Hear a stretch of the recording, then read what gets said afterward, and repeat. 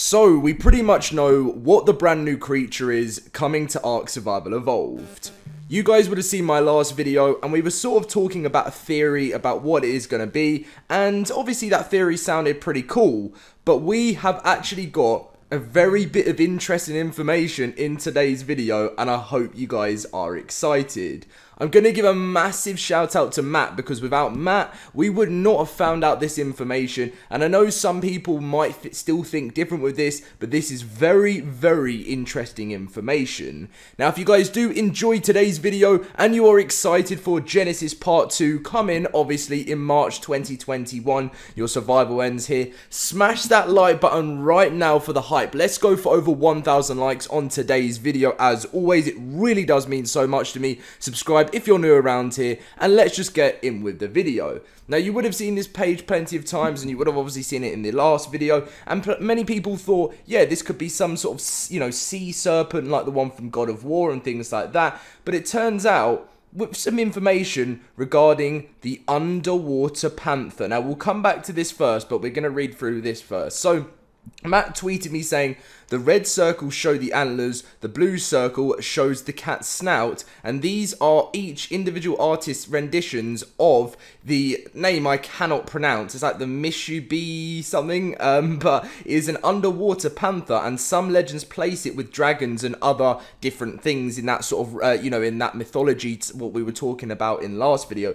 And you guys will know that Wildcard follow this type of stuff, not in the sense of when it's like a new dino, because they mix it up, don't they? They have their sort of mythology, they have their creatures, they have their dinosaurs, and it always has sort of become, rather than just a dinosaur survival game, like obviously you can get a it's like said ARK, the dinosaur survival game, but there's so many other possibilities and creations within the game. So he said the HLNA is enabling us to speak to the underwater panther, because back then, obviously in the mythology stuff, it could actually talk. Notice the stars in the background, a simulation of a spirit. The Norse dragon theory is not displaced, but this one, given the underwater panther, is always with two serpents. This one creature tease could be teasing three, which means there is another serpent, and water and air being the focus of Genesis 2, because they are what the arcs bring to Earth, which in these simulations is preparing us for ARK 2.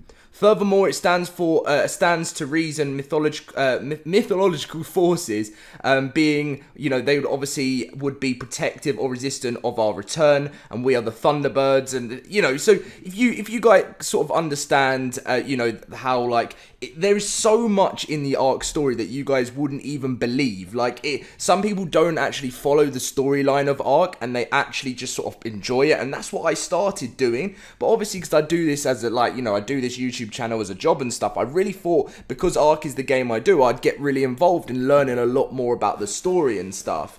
Now, he just goes on to talking a little bit more stuff onto, you know, how this is all going to work, how it leads into this creature being, you know, because apparently this creature can talk, so I could imagine it could potentially be some sort of, like, I don't know, because as you can see, the HLNA is with it, and it enables us to talk to this thing. Now, I think it's probably going to be a bad boss, but I don't really know. And obviously, yeah, you can see in the background, there's like the underwater side of things, but then it has the stars of the simulation, which leads us to thinking, are we going to be a lot underwater, but also leading to potential space? There is so much we could look into this, and obviously he goes on to when we return in ARK Survival Evolved 2, because, you know, as they say, your survival ends here. So it is very, very interesting information. Now, the underwater panther, obviously, I went and found it on the wiki, and it's the same name as what Matt did provide to us. I'm obviously, you know, there's so much stuff to read in this, and I just kind of, you know, skim through it just so you guys can see it. But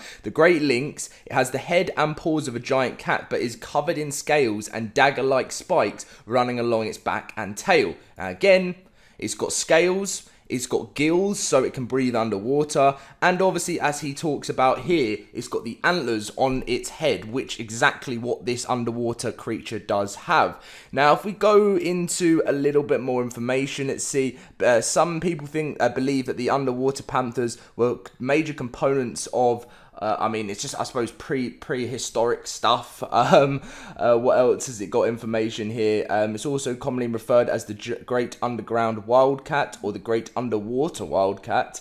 What else? Information.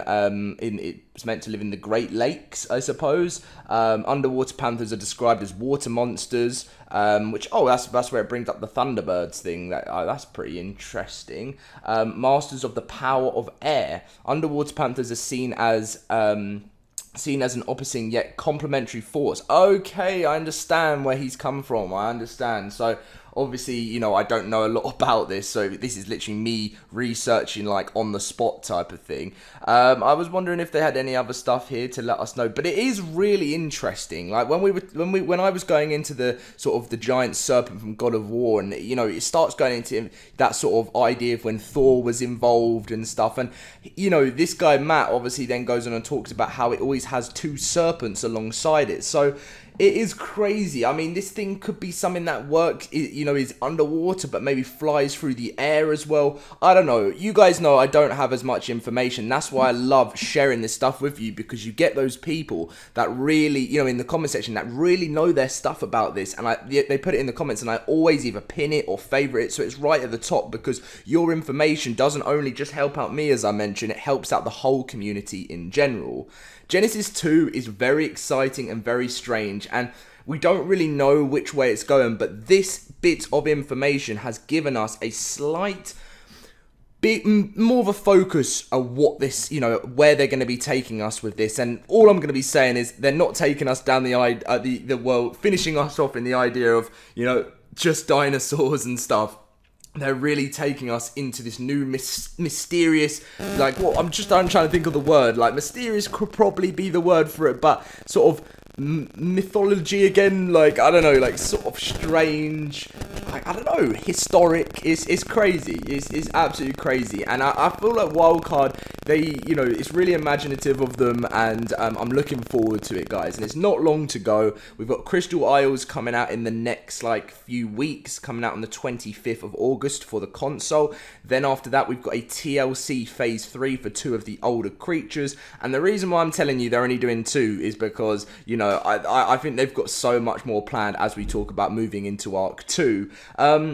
And then after that, we have got, obviously, a few more events and stuff. We'll have the Christmas stuff. And then we have Genesis Part 2. And then from then on is down to Wildcard to give us some information. But anyway, guys, I hope you did enjoy today's video. It is very, very exciting information. If you did enjoy, smash that like button. Let's go over that 1,000 like target. Subscribe if you're new to the channel. And one more thing is, generally, if you guys have any information leading on to this as well, and you have anything to explain to the people in the comments, make sure to put it in, and I will make sure your comment is seen if I think, obviously, it's appropriate and is, like, you know, and has some pretty legitimate information in there for the community.